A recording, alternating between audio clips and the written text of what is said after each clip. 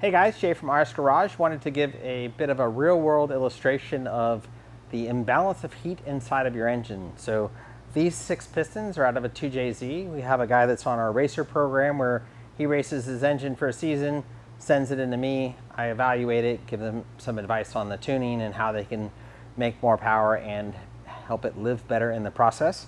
And I noticed on this set of pistons that the number 5 and 6 cylinders were scrubbing the bore just above the top ring and the top of the crown of the piston. So the piston is growing up enough that just on those 2 cylinders, it's actually making contact and scratching the bore up a bit. Now, the engine was assembled with a fairly generous 5.5 thousandths piston wall clearance. So it's not due to the piston wall clearance being too tight.